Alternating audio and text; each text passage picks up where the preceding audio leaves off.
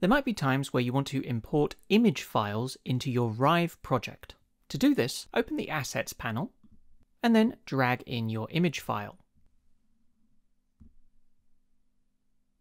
If I highlight my image, over here is where I can see all of its settings. We can change its name, we can see its dimensions, its size, how many times it's been used in the file, when it was created, and we can also replace it with a different image.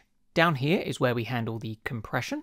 We can change its quality, which will change the size of the file, and we can also change the file type. So for instance, I can change it to a WebP or even a JPEG. I'm going to apply these changes. And finally, down here, I can choose to export to Rive. This way, the image file will be included in the file that we export. If you want to use your image file in your project, simply drag it from the Assets panel onto an artboard. This one is a lot bigger than my artboard, so I'll just shrink it down.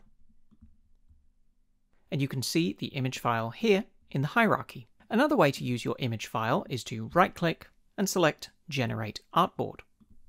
This will create an artboard the exact same size as your image.